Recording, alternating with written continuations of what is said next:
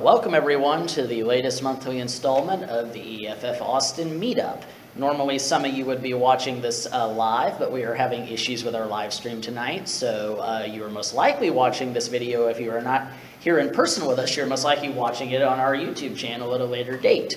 Apologies for the inconvenience. I was just joking that we will maybe explore a Twitch channel for a live stream fallback if this ever happens again.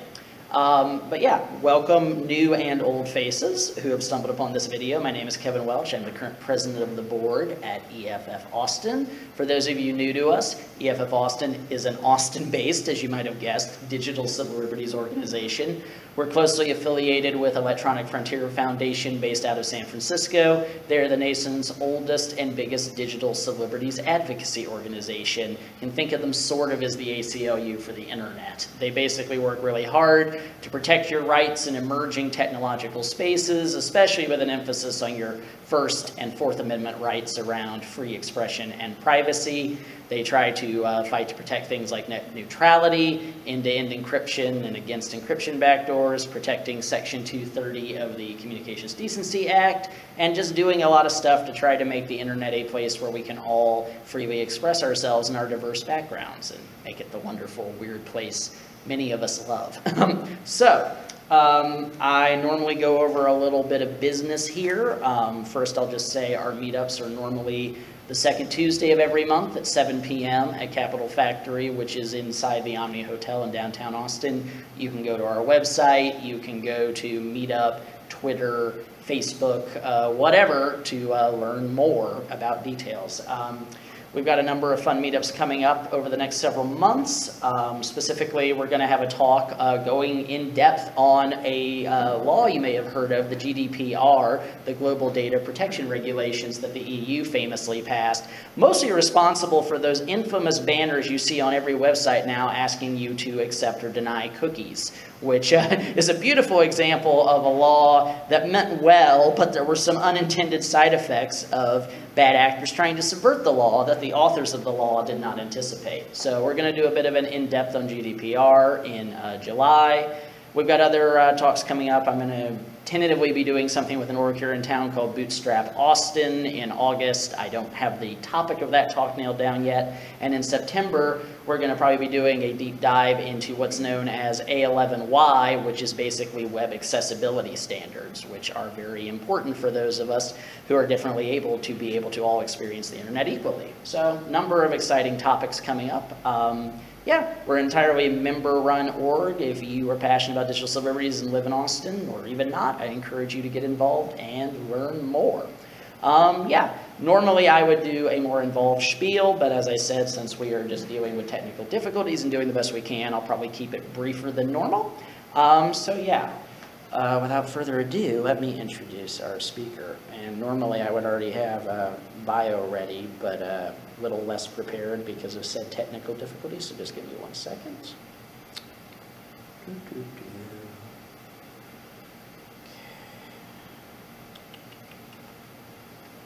on. Now, if this part gets too long and boring, I'll just have it edited out. The magic better. I know. All right, here we go. So, our speaker this month, he is a returning face, is our good friend Daniel Russler.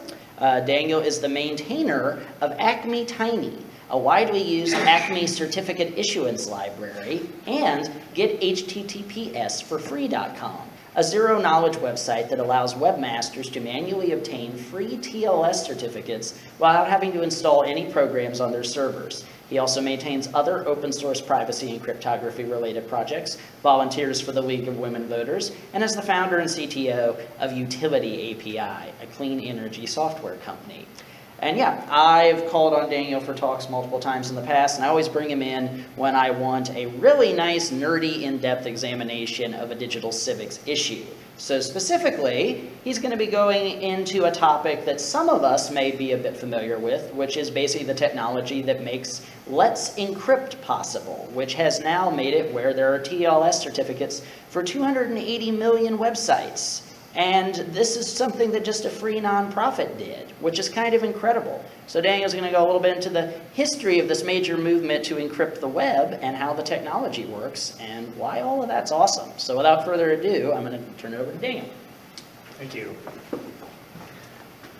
All right. Howdy, everybody. I don't know if anybody, has anybody been to my previous talks at EFF-Austin? No? Okay. Yeah, obviously Kevin has.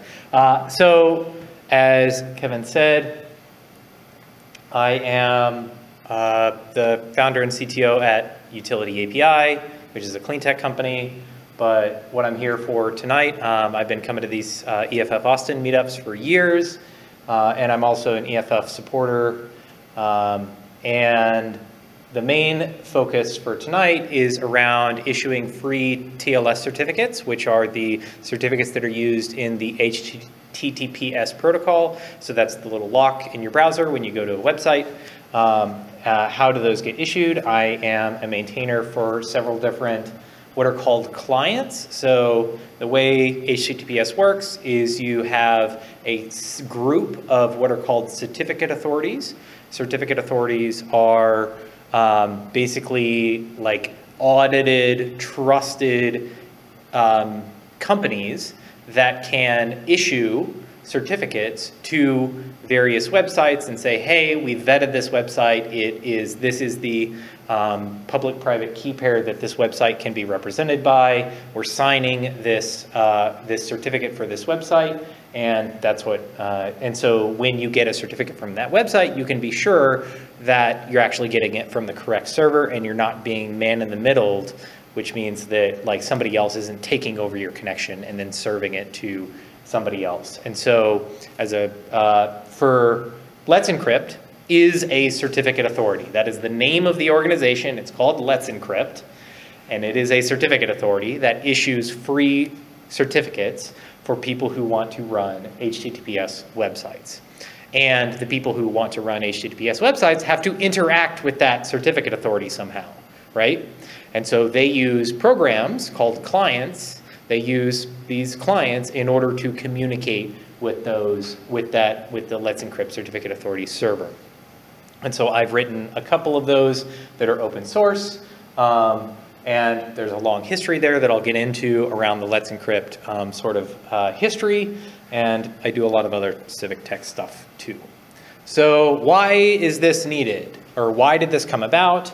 So this is the context, right? In post 9/11, you had the NSA starting a warrantless wiretapping program, which basically meant that they were creating a dragnet and trying to suck in as much information as possible, including domestic internet traffic. In 2006, the EFF sued AT&T over allowing the mass surveillance, basically a class action lawsuit saying that you run the internet backbone and like you're handing all of our traffic over to the NSA, so please stop doing that. And that was specifically, the name of that lawsuit is commonly known as Room 641A, which is a room in the San Francisco data center for AT&T, and that's a picture of it right there, that is basically forking all of the internet backbone traffic flowing through that data center and putting it into a NSA box in addition to forwarding it on to its other locations. So that's basically if you are basically sniffing on the channel and it's not encrypted through the channel, you can just see all the traffic, and HTTP is not encrypted by default, and so you just can watch it. And so that's where that first lawsuit came from. The second lawsuit is in 2008. EFF sued the NSA directly over the mass surveillance program, and that's one of their diagrams here on basically sniffing all of that traffic and saying, hey, that's illegal. Both of these lawsuits were eventually dismissed, one in 2012, and one was actually dismissed 3 days ago. Like the second one was finally denied by the Supreme Court about, I think, like just this month. So the EFF finally has finality on all of their lawsuits for basically demanding that the NSA stop sniffing traffic at the backbone. And The reasons that both of them were dismissed was that you can't prove it, you have no standing. So it wasn't that it's not happening, it was that you have no ability, the EFF, to sue us in order to do this because officially this doesn't exist. So you cannot, you don't have any standing in order to tell us that it is unconstitutional and a violation of the Fourth Amendment. So that's where we are now. And then that's where we were back in the late 2000s, mid to late 2000s, was we knew this stuff was going on. There wasn't really much legally we could do to fight it, or we tried. But outside of that, we start to move into other ways of combating this mass surveillance. So one is leaks. So the Snowden leaks in 2013 disclosed the specifics of a whole bunch of internal programs, and that caused a big, amount of stuff, and it actually was the initial seeding event for the Let's Encrypt movement, which I'll get into next. So that was kind of like the trigger point, because at that time, the EFF lawsuits were still working their way through the appeals system. And then immediately after Snowden, there was a huge amount of discussion around, like, we can't just rely on these lawsuits in order to combat this mass surveillance.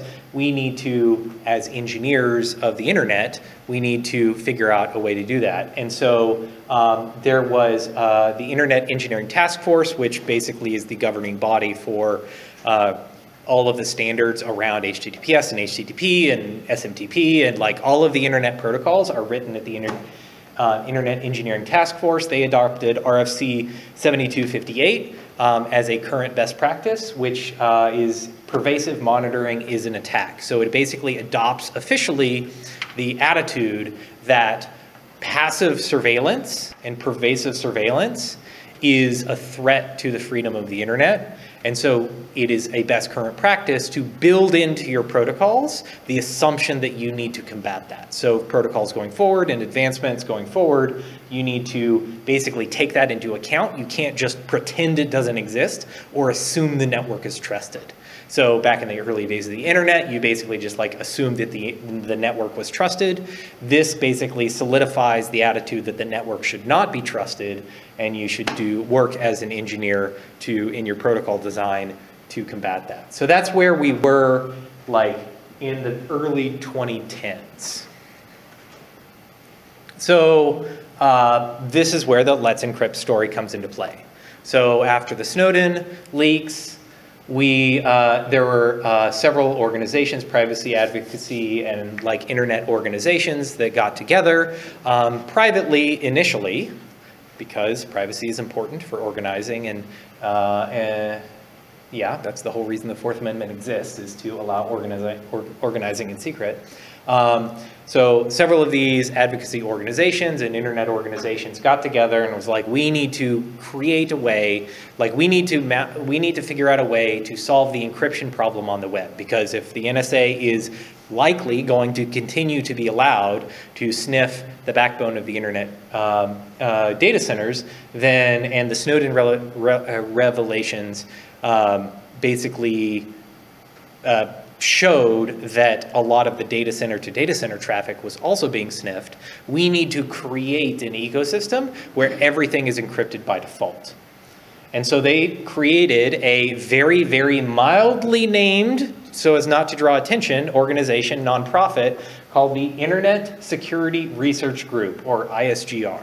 Right? And so they filed all of their paperwork, they created the nonprofit, they began working on the process of creating a new certificate authority, very under the radar. It was a very, very close hold thing. I heard rumors of something, like I was on mailing lists around that time, like trying to convince people that we should buy an old certificate authorities thing and then just like commandeer that and use that. And I wasn't getting a lot of traction from a lot of the people that I would think that would get a lot of attraction, or a lot of traction from. And this was why, because those people knew about this initiative and was able to, like, knew that there was actually an initiative to create a new certificate authority. Finally, it went public in 2014, where they announced, the EFF announced that there would be a new certificate authority called Let's Encrypt, and Let's Encrypt would be a free certificate authority, and it would be really free. So at the time, I think there was one other certificate authority that was privately held that would allow you to get a certificate for free. However, it was very clunky, and it also required you to pay to revoke. And so I don't remember, do you remember Heartbleed? I think that was around that time. And a lot of people who had gotten those free certificates all of a sudden had to revoke their certificates and get issued new ones using the new, like, safer way of doing it. And that company just like made bank off of like all of the people who had to revoke their certificates, and it pissed off a lot of people. So anyway, that was like in the year before this happened, or sometime very close to around that time.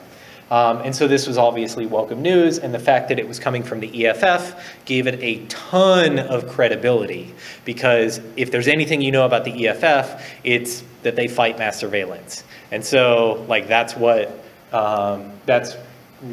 their reputation was on. So the fact that it was they were one of the early participants in it gave it a ton of credibility that this was actually a legit thing. It wasn't some scam or some like non-credible thing. What's that? Or a honeypot. Or a honeypot. It wasn't some, yeah, exactly. If the EFF is doing this thing, you can be very sure that it's not run by the CIA. Unless the people who killed the Clipper chip are clearly... Yes, exactly. So that obviously got it a lot of attention at the time. And in 2015, they actually started issuing certificates. And so that has been awesome. And then in 2018, so at the time in 2015, they began issuing certificates using what's called a cross signature. So the certificate authority that was trusted by the browsers at the time was signing their intermediate, and then Let's Encrypt would then sign the end certificate. But they also applied to get their own certificate in the root stores, and that takes multiple years, takes usually about 3 to 5 years. And so they started that process at that time, and by 2018 they were basically in all of the root stores, so they did not need to cross-sign their certificates anymore. And so at that point they are on their own, they are issuing certificates, they are a trusted certificate authority. So you can just go to them and get your certificates, and you don't have to be cross-signed by anybody. And then in 2019, the Internet Engineering Task Force adopted RFC 8555, which is the Automatic Certificate Management Environment, which is the protocol that Let's Encrypt basically invented to automate the process of issuing certificates. And so this basically, up until that point, it was kind of their own API. They just had their own API, and it wasn't like officially standardized, but they did take it through the standardization process, and now it's actually being used as the protocol by multiple different certificate authorities, not just Let's Encrypt anymore. So that's really exciting. And then in this year, they received the Lev Chin Prize for real-world cryptography. So that's kind of the timeline of the Let's Encrypt story, all the way from, you know, the Snowden leaks up until like being very well regarded and prominent in the web. So what is the impact of Let's Encrypt and the ISGR? So first off, as Kevin mentioned, about 200 million, over 200 million individual certificates are active at any given point under Let's Encrypt, and that represents about 90 million domains, and those are registered domains. Those aren't subdomains. So these are like, you know, somebody paid, 90 million people paid for those domains, which represents about 60% of all registered domains. So you're covering about half of the internet as far as registered domains, or over half of the internet. Global or just Global. Global numbers. Yeah, yes. global numbers. And so the Let's Encrypt basically encrypts about over half of the internet as far as domain coverage. And so that's pretty awesome. And 93% of all US websites, and I think about 79% of global websites are now over HTTPS. And that was well below 50% at the time of the announcement in 2014. And so it was well less than 50%, I guess, when they started. So do you know where everywhere, the 21% non-globally, are there specific places that is highly concentrated? I don't know. I feel like you're leading me to an answer, but I don't know. Well, I have questions, but I don't want to assert without knowing. Yeah. The answer is, I don't have a definitive answer for you. I'm sure I can speculate, but I'm sure anyway. All good, but I don't want to spread disinformation. Yeah. Okay. Okay. Yeah, no worries. So also, Chrome and Firefox start explicitly marking HTTP as insecure. So prior to a huge amount of websites, over 90% of websites becoming secure through HTTPS, the browsers didn't feel comfortable to have a little lock with a red line through it saying, oh, this is insecure. Now they can, because most websites are secure, and so that further incentivizes users to pay attention and be like, oh, I'm on an insecure system now, so I'm gonna notice that or contact the website owner to try to get them to switch. So that was a way for the browsers to keep pushing HTTPS. And so the attitude of all of this, just to back up, the attitude of EFF, the attitude of Let's Encrypt is unambiguously like encryption is a good thing. We want more of it. We want it to be ubiquitous. That is the IETF kind of like best practice. Pervasive monitoring is an attack. This is an unambiguously good thing to encrypt communications across the internet. So in addition to that, new JavaScript APIs, so things like WebRTC or the webcam sort of stuff, or Bluetooth, Web Bluetooth, all of those are starting to require a secure context, which means they only run on HTTPS websites.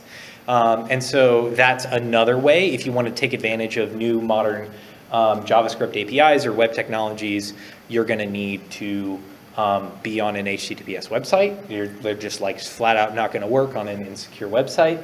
And then Firefox has recently started within, I think, the last couple of years doing HTTPS by default, which means that when you type in a web address like google.com and hit enter, it will, by default, request the HTTPS version first. It won't try to do the HTTP version first. And so, the other thing is it's starting to encrypt its DNS traffic over HTTPS as well by default. And so you're basically, your DNS queries and your web requests are starting to be by default encrypted.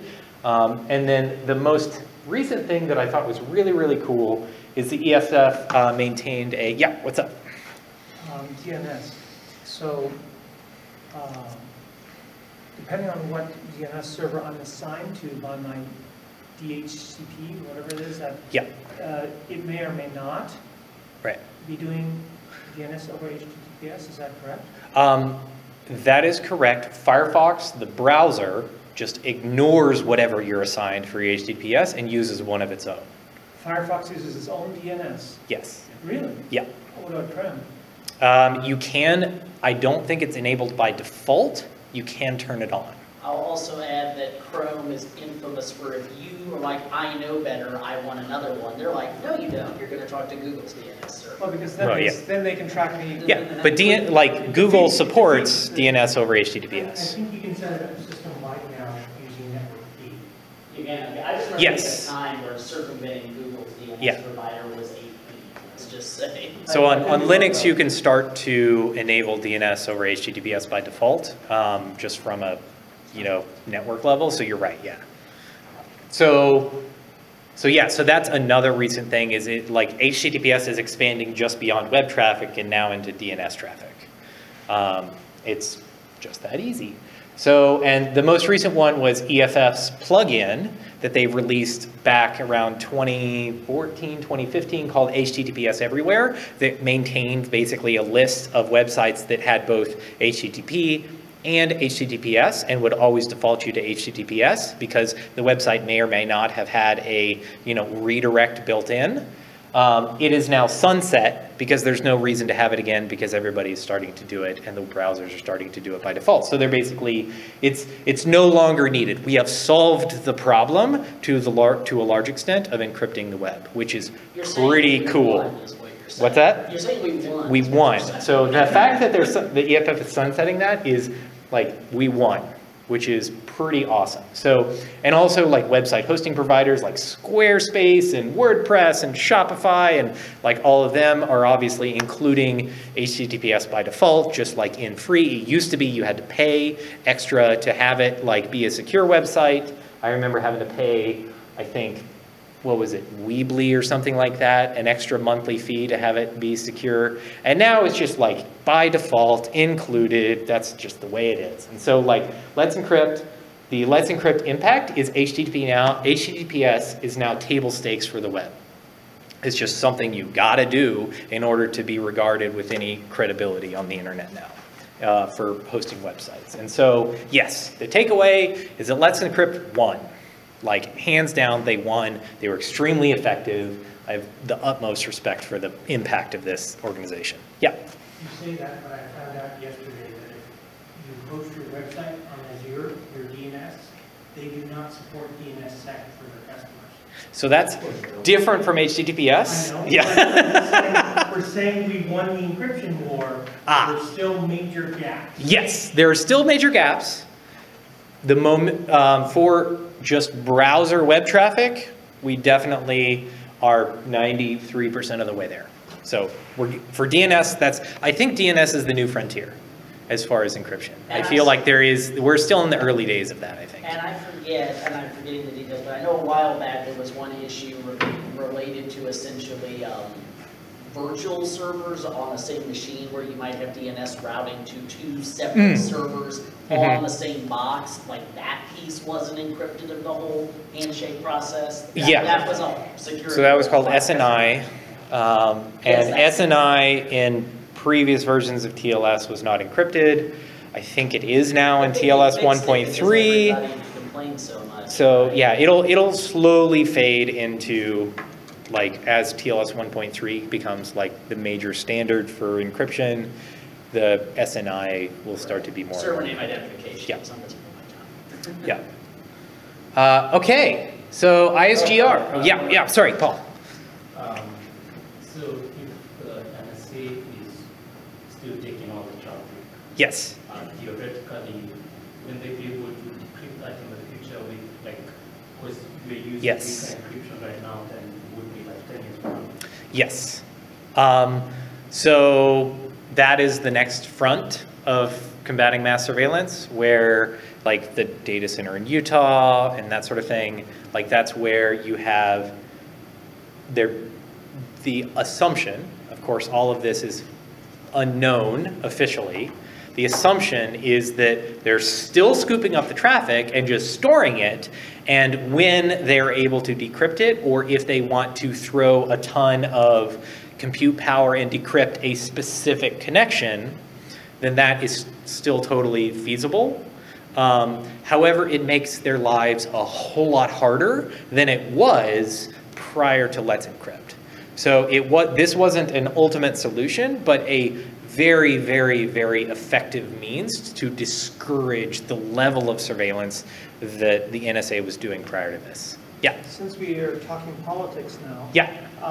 It came across my desk or whatever that the U.S. Congress was looking at completely banning encryption for us, or maybe partly banning it in some way. Some way. So that particular topic, so I don't want to fully derail, but that particular topic is specifically in reference to end-to-end encryption, which means that the server that is serving you, so like Signal, the Signal app, that sort of thing, can't read the messages going through its system because it's from the user, it's encrypted from the user all the way to the other user. And the web server, the hosting company, doesn't know what it's transporting. Right. That part is what is under consideration. So end-to-end is being attacked? End-to-end is the bill that I think you're referring to, or the discussion that's happening is basically around how a server must be able to service a warrant. So if they get a warrant, they can't say, well, we can't give you anything because we don't know. They have to write their protocols so that it goes to the server encrypted, gets decrypted, or is decryptable in the case of a warrant, and then gets served back out to the other participant. So the end-to-end nature of it is the thing that is under attack there. Which is what those Swiss get to do, whatever that. Yeah. So, any other questions? And I just Yeah. have a few things I'll Sure. add on what you said, which is like, yes, and that's why one, end-to-end encryption is so important, and two, because people like Moxie Harlow and Spike who run Signal are not idiots, they're already anticipating. Not anymore. He so retired. Oh, right, he quit. But they've already anticipated this. There are already Web 3.0 peer-to-peer protocols that are essentially attempting to replicate Signal in a pure peer-to-peer fashion. Yeah. So even if you outlawed end-to-end encryption, it wouldn't do any good. You'd have to Right. outlaw encryption entirely, basically.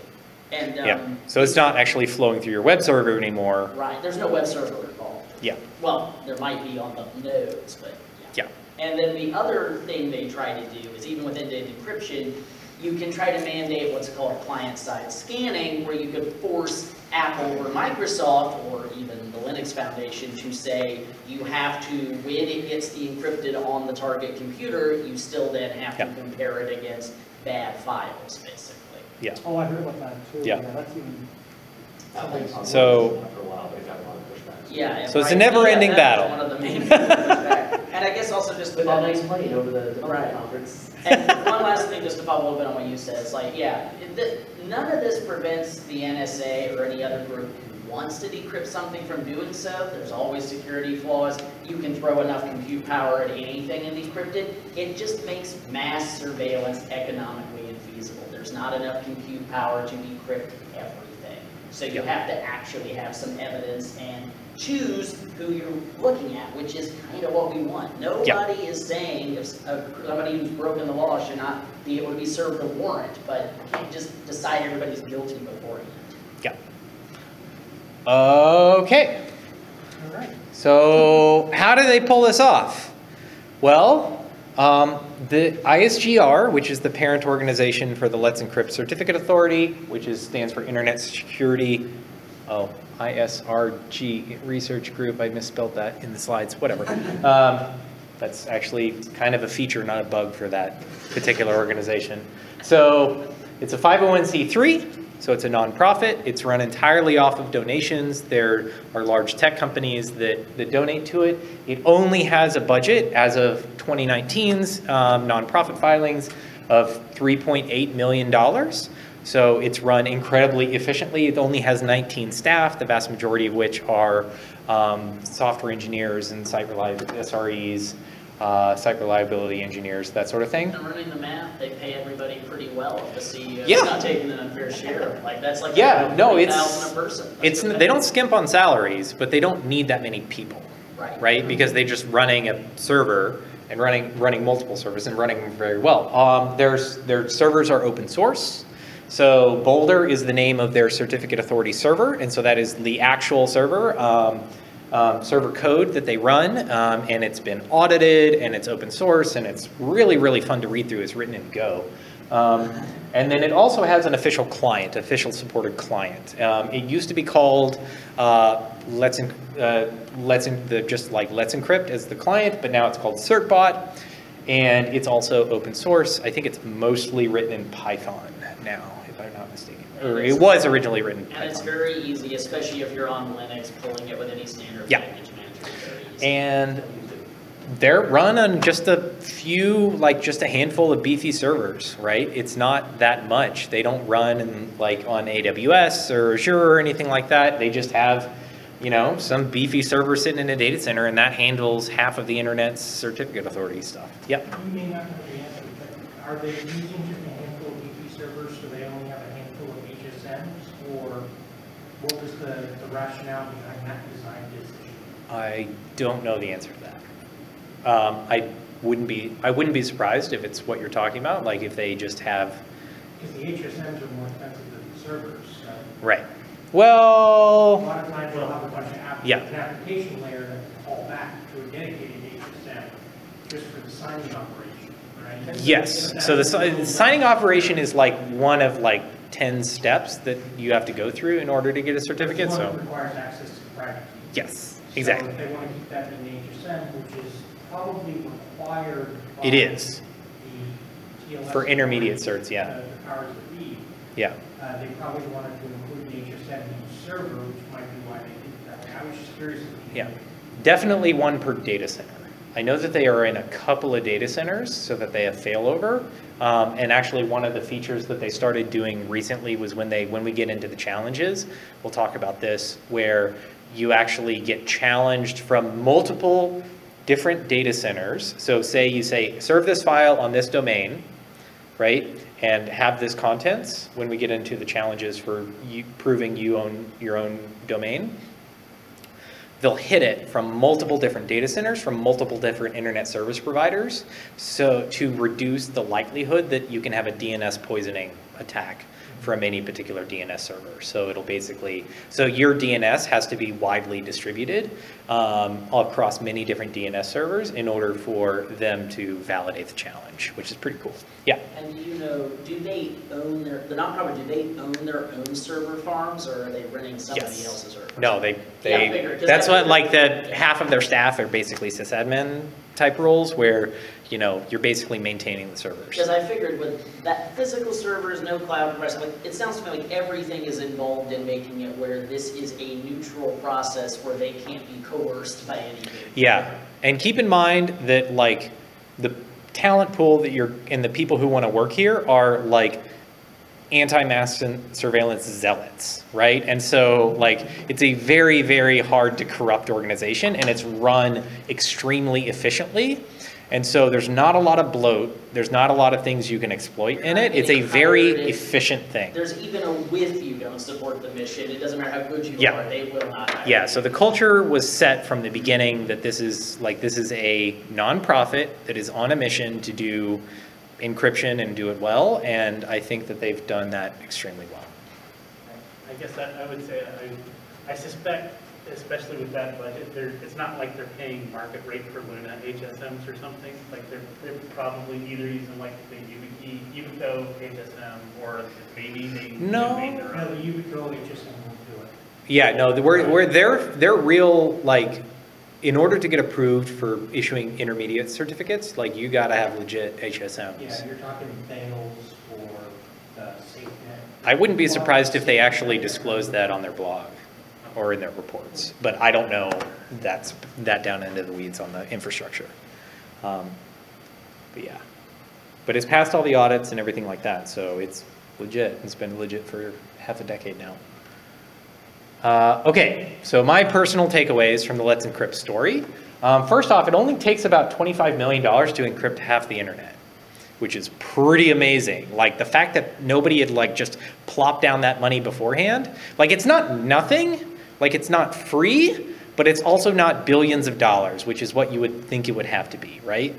And so the second takeaway is kind of a derivative of that, is that a small group of genuine dedicated people can have a massive impact. And so particularly, so jumping down to takeaway number 5, when market incentives are not properly aligned, nonprofits can actually be way, way more effective than for-profits. Because if you have your zealots that you are like dedicated to actually doing that thing, and you don't care about the money, like there's not going to be competition. Like Let's Encrypt basically swept the field with the existing certificate authorities, having no incentive to compete with them.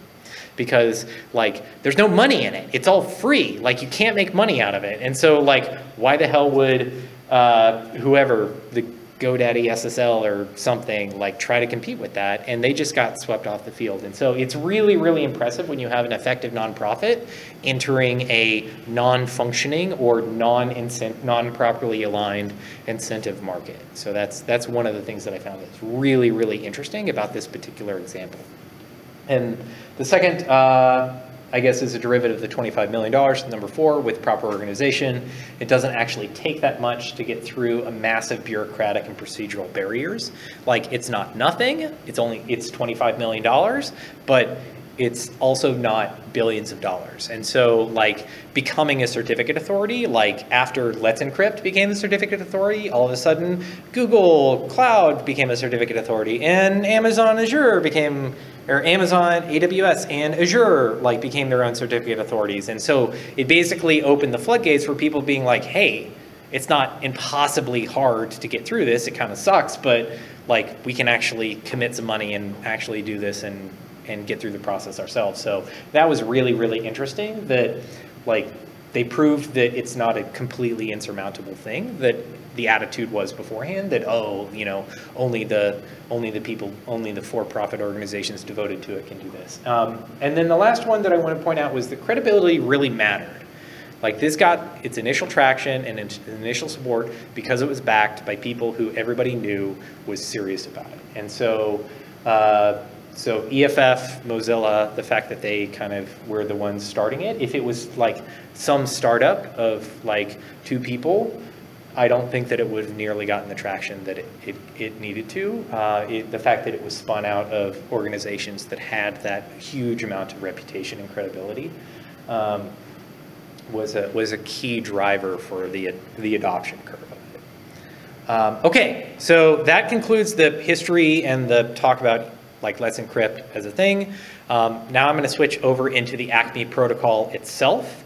Before I do that, does anybody have any questions on the political or, you know, organization side? I'm sorry I was late and I'm a little confused Yeah. what this thing is, but I remember hearing something about, I thought, oh, encryption is going to be free because I don't Yeah. you know, like I have these cheap web server things and, Yeah. you know, and they charge extra and I said, oh, so I can get a certificate for free now. But Yeah. I thought about that for like 5 years, and then suddenly I saw something that's saying, oh, that's not going to work, or it's deprecated, or the web server, the Google or the Firefox, they don't like Let's Encrypt encryption stuff. Has there been some political pushback? I think there was. I saw some article about a year ago maybe. So I think you're not talking about Let's Encrypt. I think you're talking about self-signed certificates. Oh yes, that is one. Yes, so that is different. Okay. You're talking about the role, the certificate role that broke a lot of older operating systems. That got fixed though.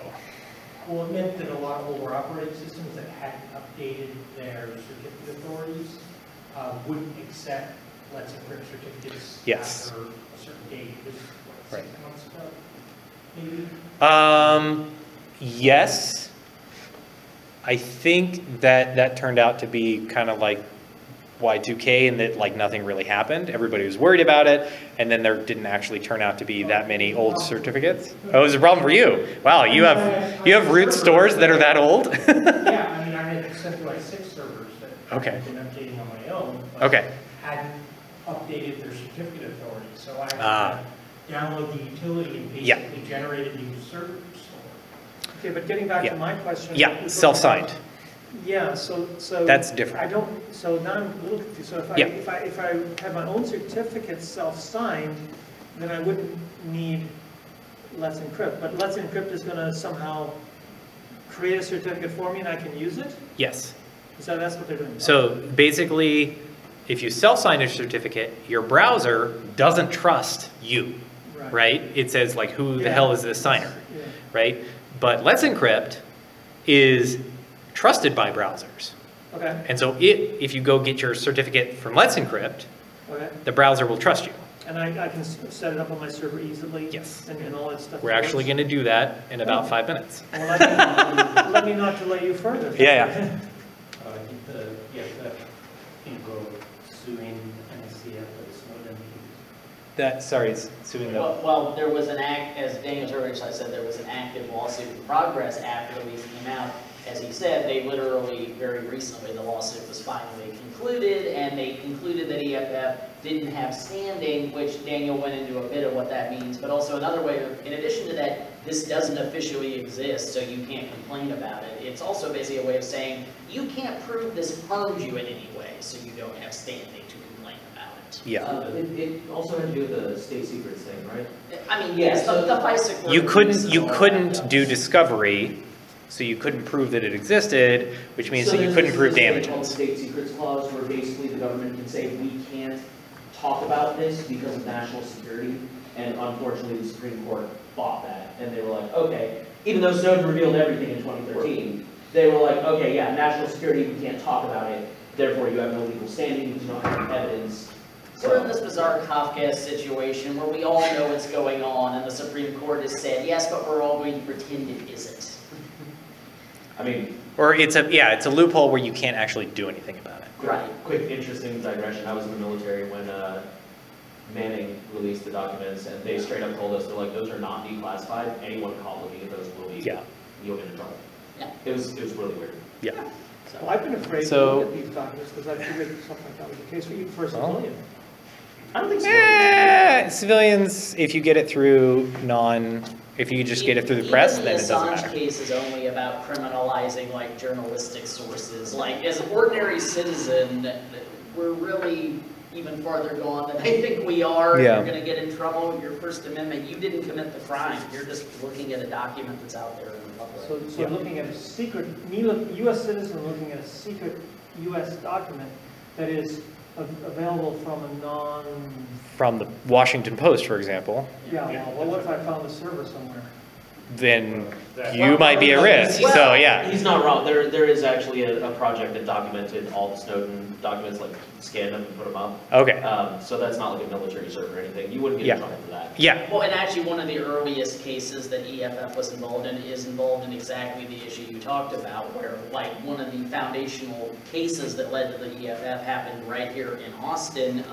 One of our former board members, Steve Jackson of Steve Jackson Games fame, basically his offices got raided by the Secret Service because one of his employees had downloaded a document to the company's internal BBS that turned out it had been stolen by somebody else on the other side of the country. It was an internal AT&T document that he didn't steal it, he just found it on the internet, but somebody else had stolen it. Basically, EFF argued, no, he didn't steal it, he just found it publicly available on the internet, he did not commit a crime, and you now damage Steve Ashton's livelihood by stealing all the servers they need for their business. They won their case, basically. So EFF established, you found something illegal that you were not involved in stealing it, it's now out in the public domain, you are not a criminal because you found it or saw it. Or So if the idiots, let's say some idiot in the army, put something publicly available, they didn't intend to, then As long as you didn't do anything illegal to access it, like you didn't do any kind of hacking, if you just stumbled on this kid's WordPress website, then yeah, it's his bad, not yours. The BS or they're an army trying- website.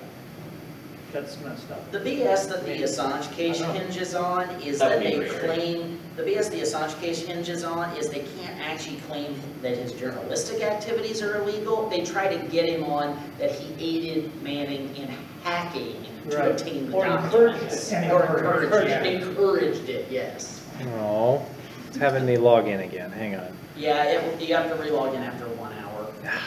It's very annoying. Hang on. Also, well, We're just now, any other questions before I move into the actual protocol side of things? That good with servers and self-hosting and stuff, and I was able to do it. So. You should probably move so we don't run out of time. Oh, were you at it?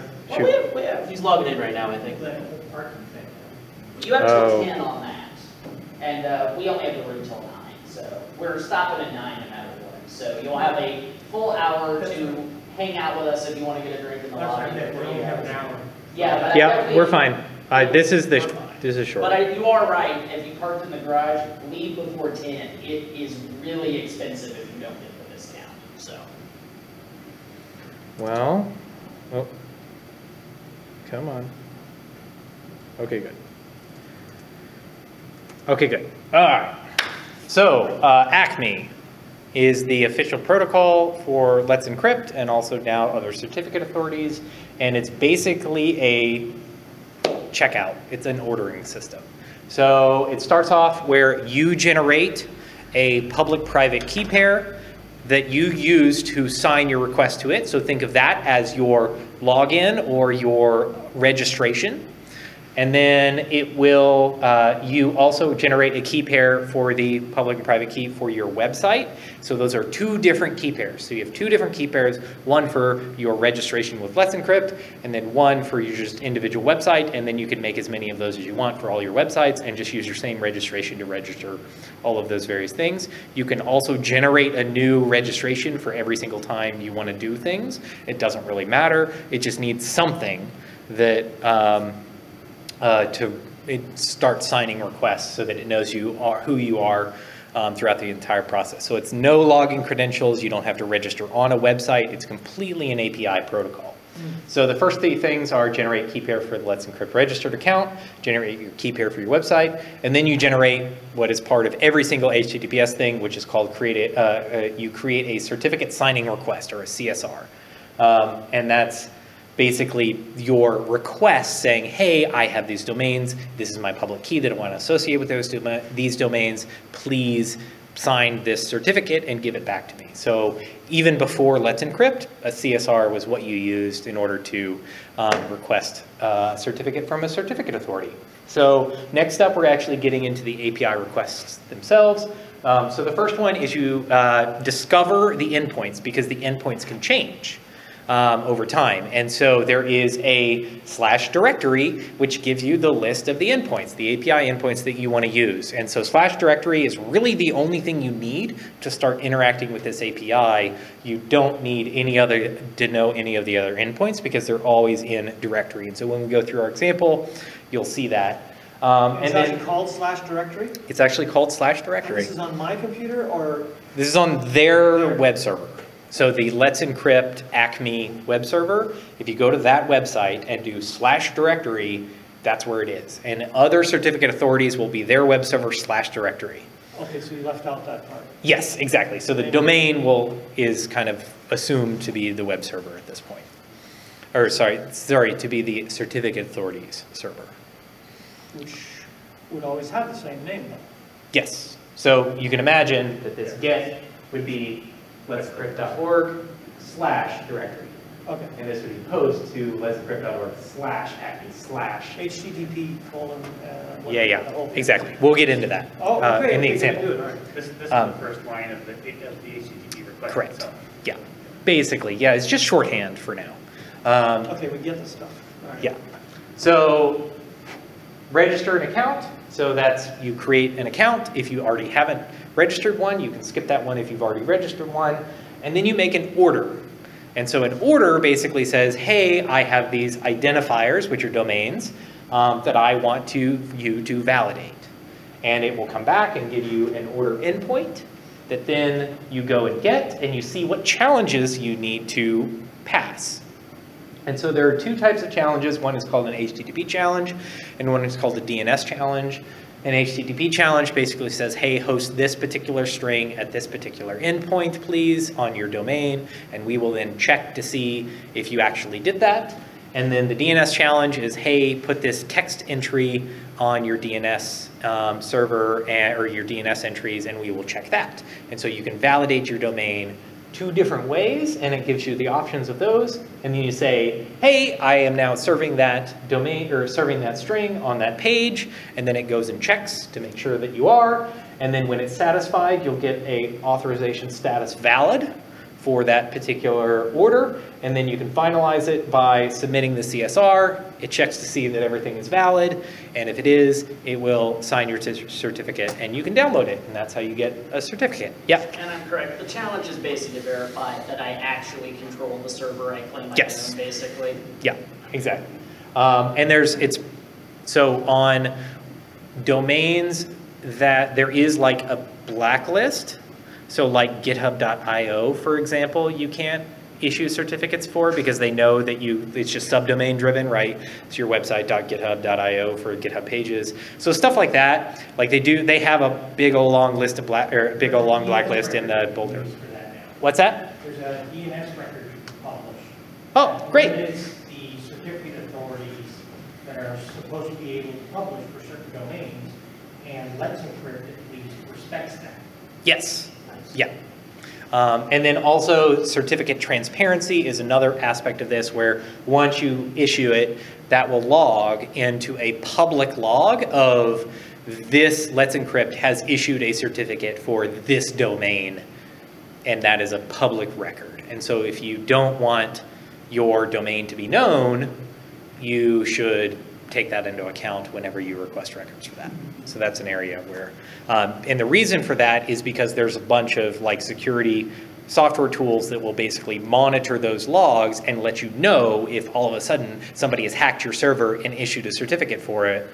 And oh my God, like, now you know, because now there's a certificate that you didn't create out there for it. And so you can then take steps to mitigate that. Sorry. Yeah. Was inconsistent. Did you say you can opt out of it? No, Okay. it's You said you have to take that into account, and I was thinking. you have to about take that something into else account besides if you that. don't want your domain in it. You have to, so generally the best way that I've seen it is you get a wildcard certificate for like one level up. And then, so it's star dot whatever domain is like the certificate you get. And then you can issue, or then you can set whatever domains like below that, and nobody knows what those specific domains are. You don't want their subdomains in the Yeah. public You record, don't- because they don't want people knowing that they are. Exactly. So like normally you see this used for a lot of like internal things where like it's like internal.companyname.com is like the certificate, but then, staging.internal.company.com is not is not known, I got you. but it's still using the Thinking certificate. about something else, I missed that part. Yeah. If you have a domain that's going to expire in like a week, can you get a cert from Encrypt that's like a couple months still? Or what do they do about that? So your certificates from Let's Encrypt are valid for 90 days. Yeah, but if your domain's like expiring in a week, and then let's say you don't buy it, let's say somebody else buys it in 2 weeks. Yes. And so Your certificate will still be valid. There's a sunset period for domains that expire. Yes. So normally domains are put into a hold. Might be a little Yeah, lower, yeah. 30 days. Okay. I think it's like 90 days. I think it's a while.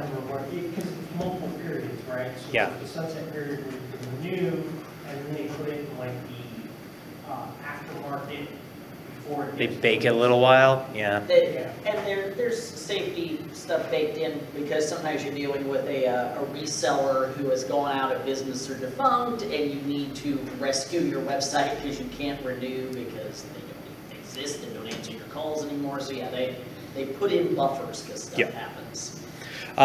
Okay, so how does an API request actually look like? So this is the format. It uses what is called JSON Object Signing and Encryption, or JOSE. And it looks like this. There are 3 different parts of it. There is the protected part, which basically is what public key you are using to sign the request.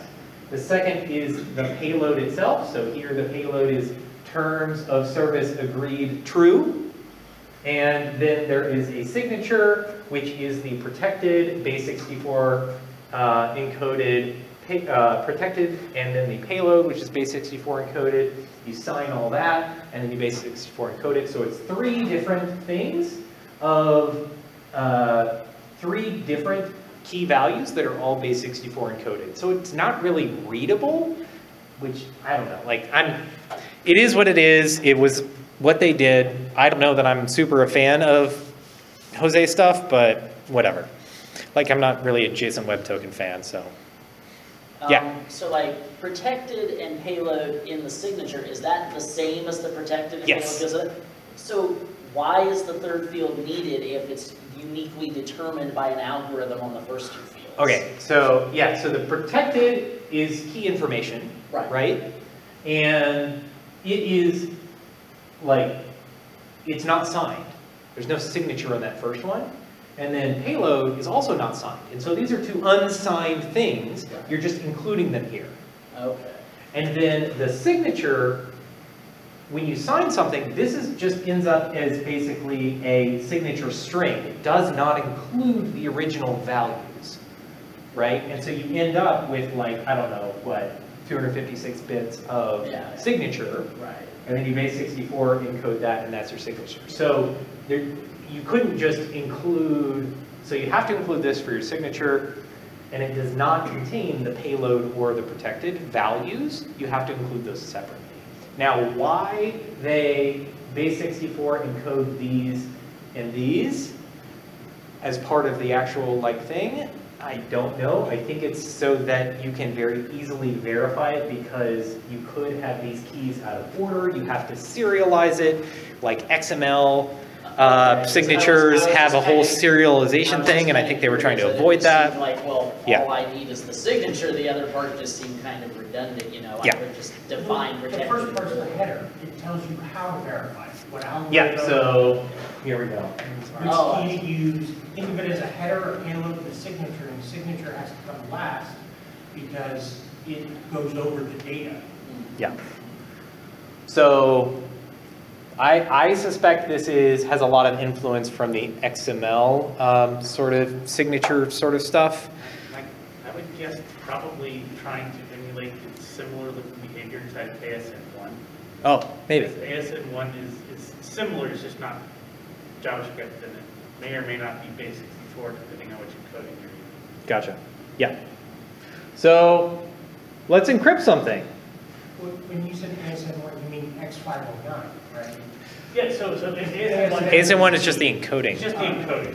So in the same way that we have the JSON structure here, they're emulating the ASN1 structure. And the X509 is the old protocol. Right? Isn't ASN just the notation format? Yes, that's right. The syntax for the syntax, and the actual syntax descriptor would be an X. So yeah, the X509 was like a totally different kind of protocol or whatever. They just copy pasted some of the chunks from X509 forward in time. So that's the kind of basis of our HTTPS certificates and stuff these days. Yes, It's not really X509. X509 is the basis, is the format Yeah. for HTTPS service. Yeah, basically, yeah. It's just a holdover from a bygone era. So, Okay. Described using ASN. yeah, Yeah. exactly. Let's encrypt something. So I'm going to get out of this. I have a website. Bring it over here. And if I go to HTTP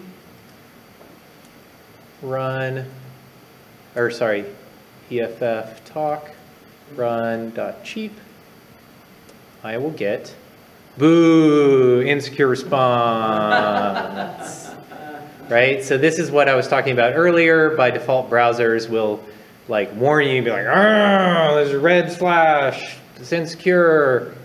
Okay, so I am going to bring over my browser here. And so this is sites enabled.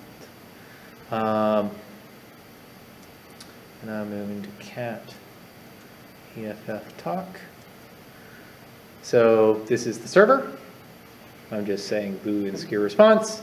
And I have a location which is called well-known ACME challenge set up to a static directory.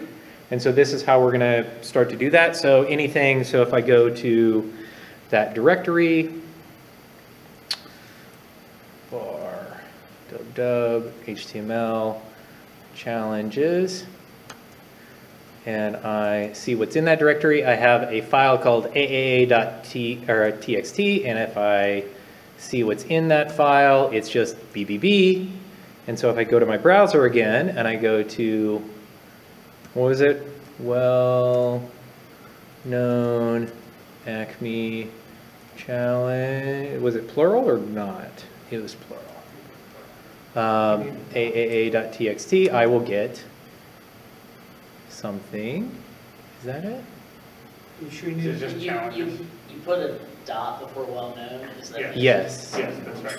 So ACME, oh, it's just ACME challenge. Oh, Oh, okay.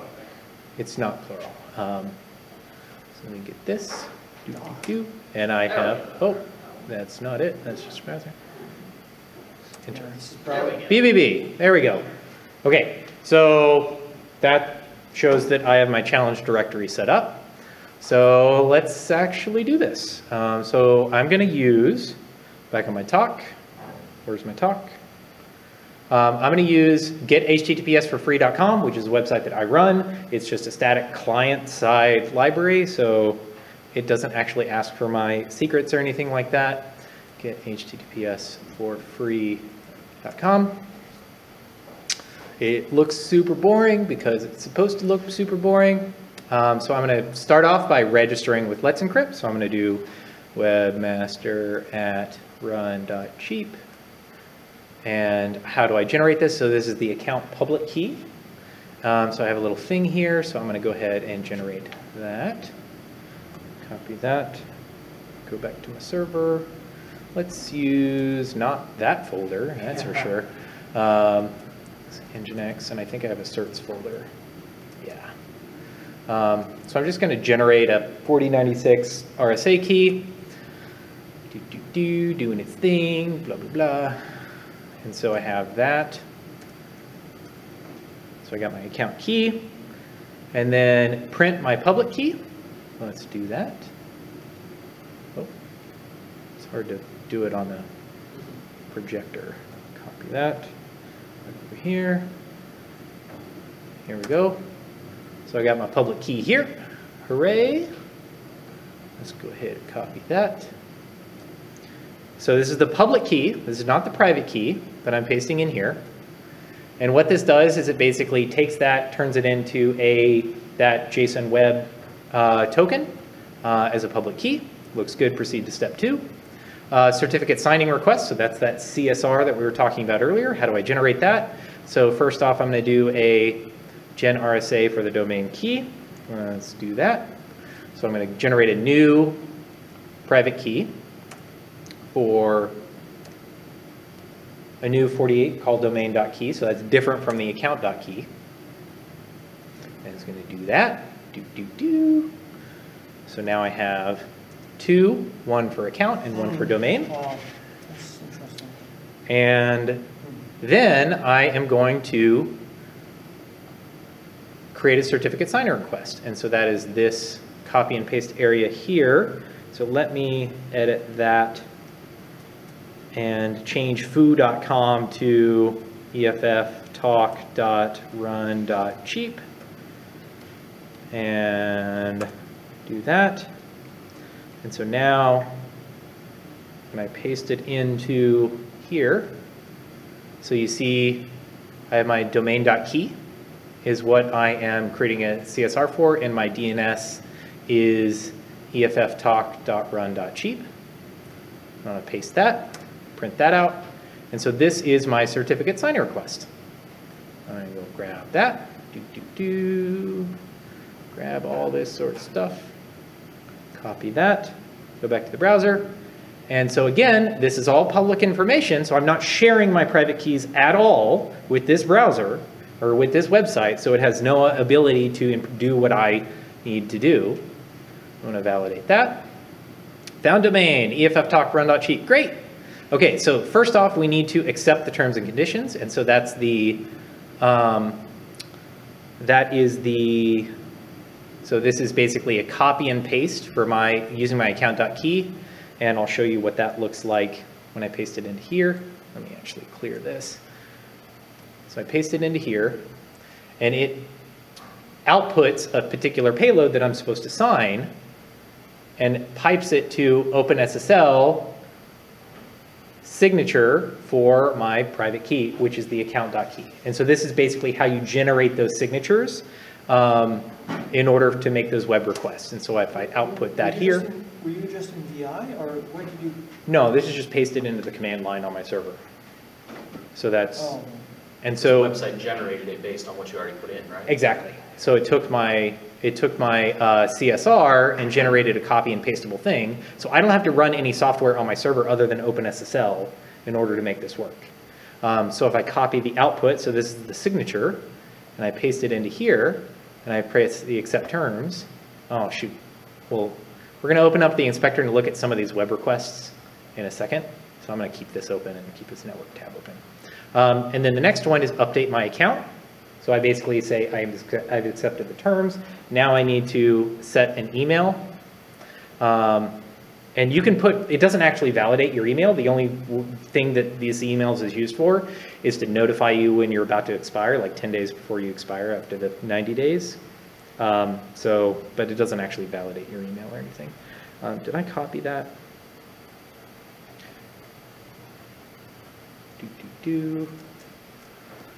Paste this, have another signature. Got my signature. Paste it into here. So now I have updated my account, and so let's take a look at that web request.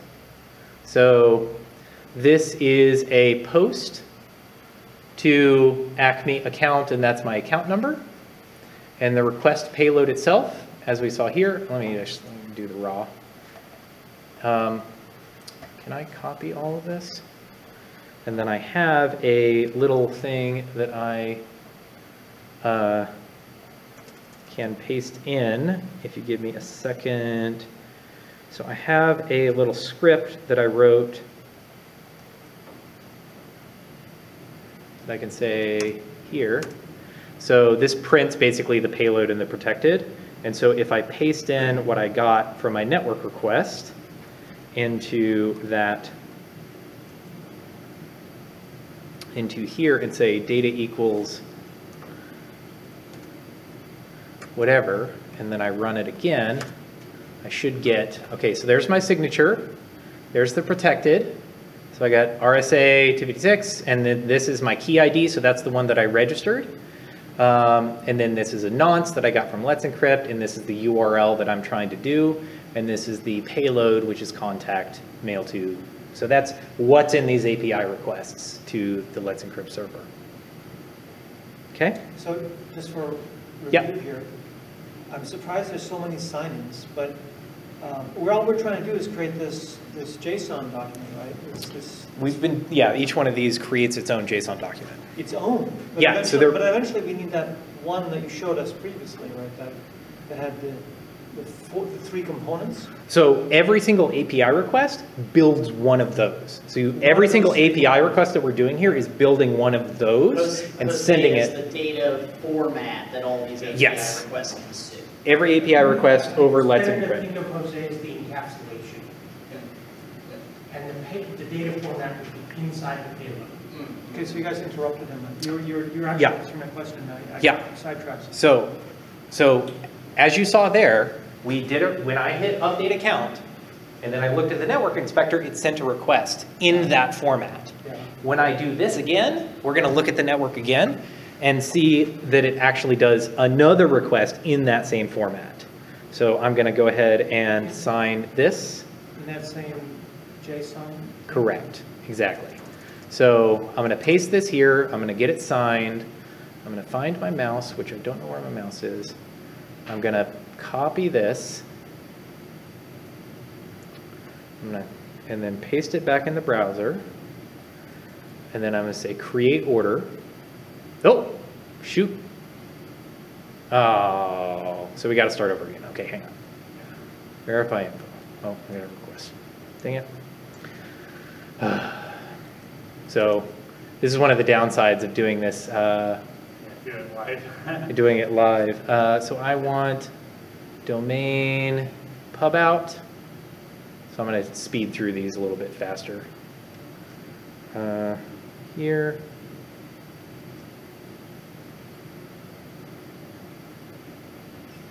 webmaster@run.cheap. But you guys kind of get the sense of what I'm doing here. Where I'm on my web server, I'm doing some things. Let's do this one, CSR, where's my mouse? Here it is. And obviously you can script this. Like these are all programmable steps, so I'm just doing it manually. Validate CSR. Copy that, get it signed, and sign, paste into here. So there's a bit of a timer on it. Was that Yeah, that's nonce reuse. It just, the nonce expires. Typo or something. No, it wasn't it was just a nonce timeout. Because like Let's Encrypt only has so many nonces it has available at any given time, and so you only have like, I don't know, a few minutes for each one, for each request. Okay, so here I am creating my order. So I'm going to create my order. This is my signature for creating my order. And I'm logging all of these requests in the network debugger right now, and so we can take a look at them afterwards. So I can proceed to step 4. First is verify ownership. So I'm going to load my set of challenges at that point. So this is going to see what my challenges are going to be. So that's, you have to sign each one of these requests. So getting something still takes a signed request. So I'm going to sign this. I'm going to load my challenges. Okay, so I have my options are I can run a Python server, I can run a file-based, so that's what I'm going to do, or I can also do a DNS record. And so I can basically set a DNS domain here. Okay, so option 2, file-based. So I'm going to do that, and I have to serve under this URL, the well-known ACME challenge, / that endpoint. I have to serve this content. Okay?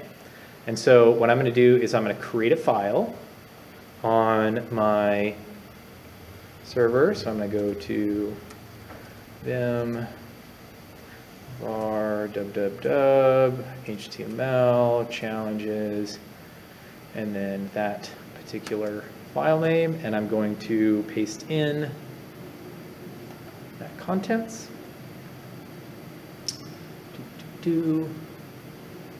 And then I'm going to save it. And so now, in theory, how do I do this? This should work. Yep.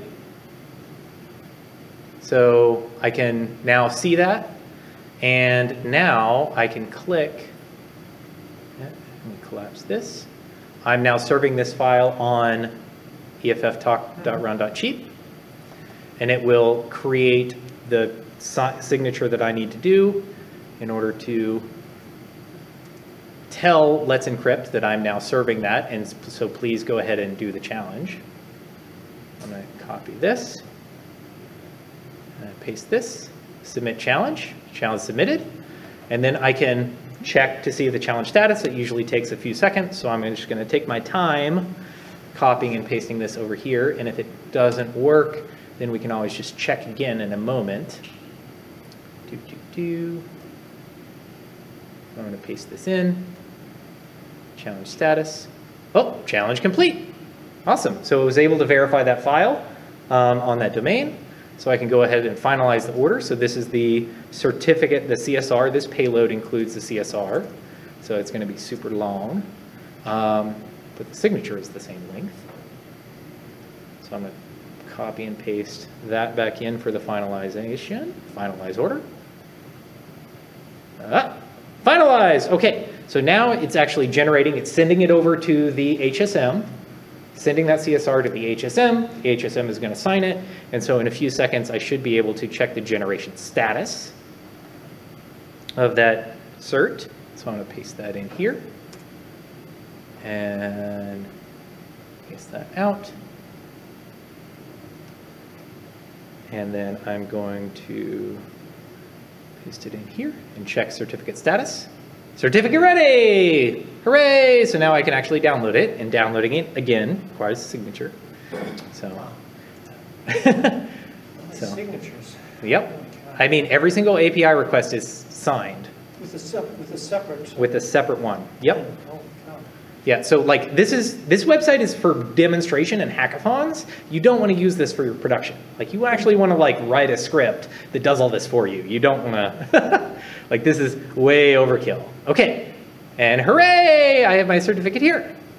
So if I copy and paste this into vim domain.crt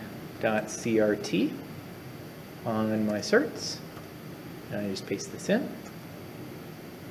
Okay, so if you see here, we have several different certificates. So I have 3 different certificates. So I have my certificate here, and then I have the intermediate certificates, which then chain back to the root that's in my browser. And so if I... That was all one copy-paste? Yep. It was all one copy-paste. So they're all of the intermediates are included with the thing. And then I write that, and then I chmod my domain certificate key to chmod 600, let's say. Sure. Okay, so now I have, to recap, So the domain I now is have, private? the main key is private, right? Your certificate is what we just generated, and your account key is what you're used to interact with Let's Encrypt. You actually don't have to have your account key on the server. If you noticed, like I could have had that account key on my local system.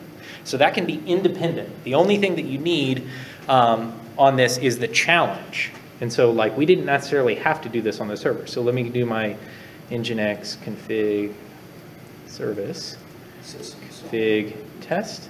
So key is private. Okay. What's that? So where it says domain. Yeah, so these are the private keys. This is the private key. This is the public signed certificate that I just got. Okay? And so I'm going to actually show you, I'm going to update. So if I sites enabled, EFF talk. Okay, so I'm going to add, actually I'm going to set paste.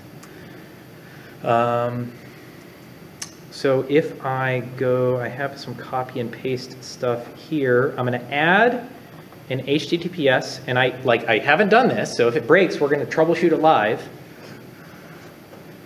I'm going to paste in a SSL server that's going to say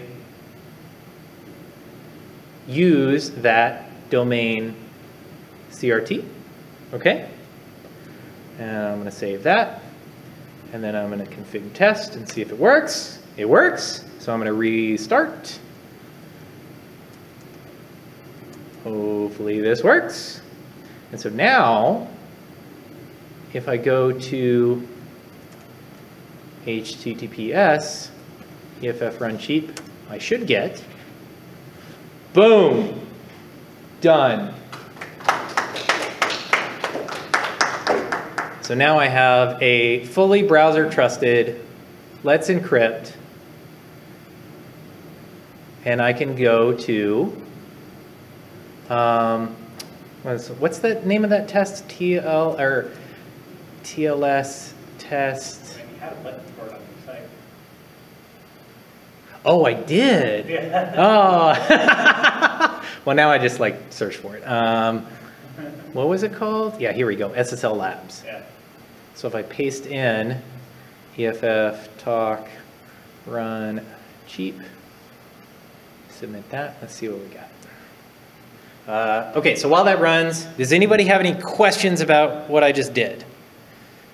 Yes. So I can understand that you made a nice demonstration. You can see step by step. I might actually, if I was only going to do it once, I might actually try to use that. So is that website that you provide to the public now for free? It's for free. Now, of course, it could be done in Linux. Yes. So do you also provide for free an equivalent script? Yes. And that's going to be... So there are, let's encrypt.org. There is it documentation? There are ACME client implementations. Okay, so these are recommended cert bots, so that's their official one. However, there are in various languages of your choice, hundreds of like client implementations or scripts that you can use as an alternative. So like mine, get HTTPS. I'm pretty sure get HTTPS is not included in here, but my other one, ACME Tiny, yeah, so Python. So if you use Python, you can use ACME Tiny, and ACME Tiny is a 200-line script that does basically what we just did. With what dependencies? OpenSSL. No dependency. So Pi OpenSSL? Nope. It just shells out, uses a subprocess to the OpenSSL command line. So the idea is you can just copy and paste this, read through it. It's like well documented, and it does pretty much what we were saying. So like that, my goal with this one is that you, like, please read the source code. You have to trust it with your account private key. Yeah. So I'm not sure, you said there's many of them include C++, which is what I like. Yeah. Did you write all of them, or is this your website? Or you... I wrote 2 of these. These are all community contributed. So each one has to be separately trusted. Yes, exactly. The official one is written by Let's Encrypt, so CertBot. If you want the ultimate trusted one, you use theirs. Which would do the same thing for me? Same thing. Oh, I see. That's the one I used. Yeah. Oh, okay. So that's by far the most prominently used one. And it's written. I wrote mine because I wanted to learn the protocol and I wanted to teach myself it, and so I just wrote it, and it turned out to be super easy, and so I wrote both a browser one in JavaScript and a Python one, and so those are kind of things that are used. What? I'm just amused by that. I wanted to learn more about cars, so I built a car. Yeah, I mean, people do that, right? I guess that's fair. But there's so many. Okay, so here we go. Hey, we got an A rating. Computers. It's just so extreme. I love it. It's so extreme. Well, so actually, so the real reason that I wrote it, I originally wrote another library called Let's Encrypt No Sudo, because at the time when Let's Encrypt originally launched, they did not, so their official implementation CertBot was called just like the Let's Encrypt client. And Is that a recent change, by the way? that's like 4 years ago or something. It was not recent. I thought I remembered that. I guess not. Yeah, we're just, time is flying by. It's definitely pre-pandemic. Yeah, that's going to be. So that's the demarcation. For all of us, Okay. for all of us Yeah. humans, that's going to be a marker. Okay, so so originally, Let's Encrypt, when they initially launched, you had to run it as sudo on your web server, and it modified your Apache files, and it was only compatible with Apache at the time, not Nginx. And so a bunch of people were like, screw this, we are not trusting this thing to run on our server. But I was like, this is gonna change the web. And so what I did is I wrote a Python script that was the bare bones, and you ran it on your local system, and you just copy and pasted like we just did into the browser. And so like I pitched it as like, you don't need to run sudo. Like, so it was Let's Encrypt without sudo was the name of the project. And that basically, anytime on like Hacker News or Reddit, or anytime somebody would say, oh, I don't think Let's Encrypt, like they're a CIA thing, and they're gonna like, they want you to install this thing on on your server and all that sort of stuff. Like, I wrote that to specifically just link to and say, shut up, just use this alternative that doesn't require that. So like, stop naysaying. And so that really took a lot of the wind out of the sails of the people who were like detractors early on, because it basically said like, you don't have to trust them on their thing. They just wrote it to be convenient and to be, easily installable and runnable for the vast majority, but the skeptics would still be able to like audit and use their own clients as well. And so like that early on client as an alternative client eventually got merged into CertBot as a like non-trusted version, not my actual code, but like the feature set got merged in, and also it kind of spawned a giant wave of all of these other alternative clients as well.